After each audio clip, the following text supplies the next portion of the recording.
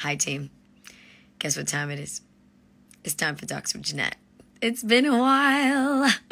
I know, haven't done a Talks with Janette in ages, but it's a little bit past 11:30. I think maybe more now.